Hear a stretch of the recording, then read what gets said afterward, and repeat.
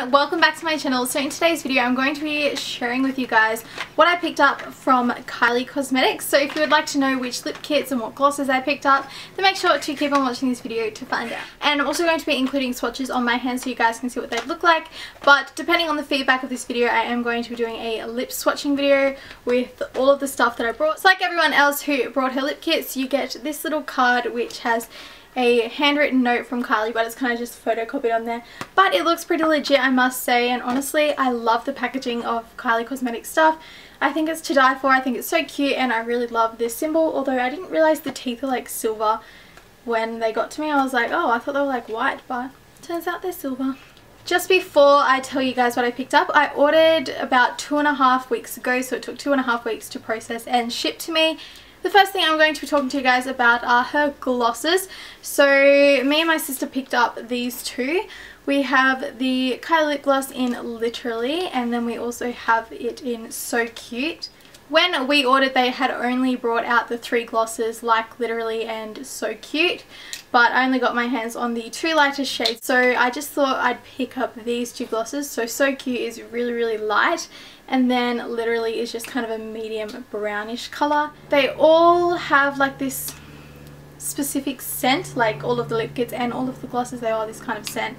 I don't mind it, but it is very powerful when you put it on. But I'm wearing one of the lip kits right now and I can't smell it at all, so it's just kind of when you initially put it on. Then I picked up 6 of her lip kits, and these are all the colours that I got, so I'll go into them individually now. So I'm going to start off with the lip kit that I'm wearing on my lips right now. This is in the colour Dolce K. It's quite a dark brown. I was expecting it to be more of a nude, and like I'm thinking this is really brown. I wonder what the true brown colour would look like. I have nothing to fault these lip products on. They are so amazing. No, they don't dry on my lips.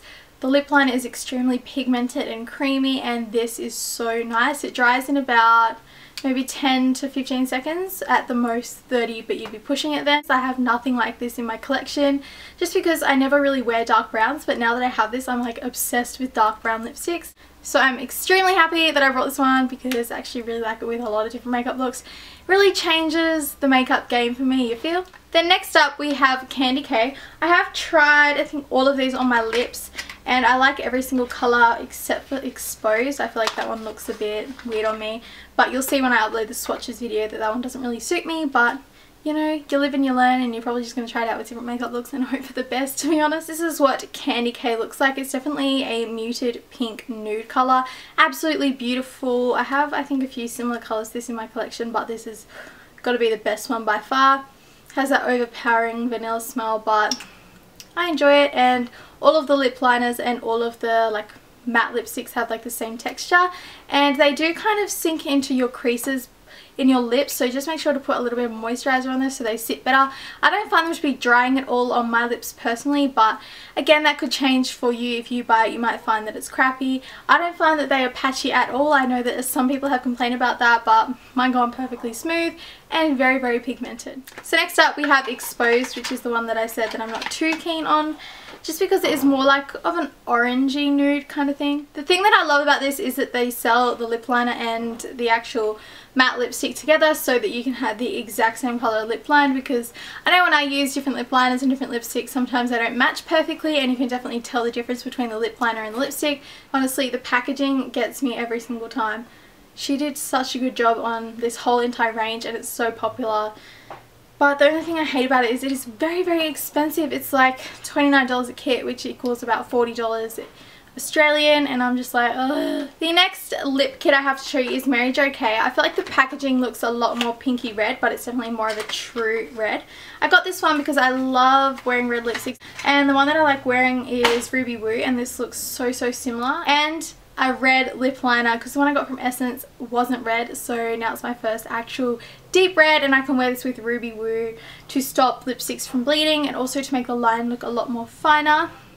Definitely is more of a cool tone red, so it doesn't make your teeth look yellow or anything. If anything, it brings out the white in your teeth, which is obviously what you want. You don't want to look like you have yellow teeth, so this is perfect. The second last lip kit I got is Posy K. This is definitely a lot more purpley than the swatches that I've seen online. I definitely did a lot of searching around for swatches on the page and also on YouTube and Instagram and stuff like that. Absolutely love it. I think it's gorgeous. It also brings out the green in my eyes. It's not my favorite color that I picked up, but it's definitely up there in the colors that I love.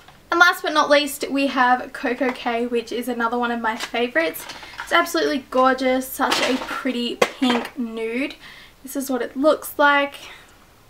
I'm obsessed. It is definitely more of like a muted pinky purple, but honestly, can't wait to wear this. So thank you guys so much for watching what I picked up from Kylie Cosmetics.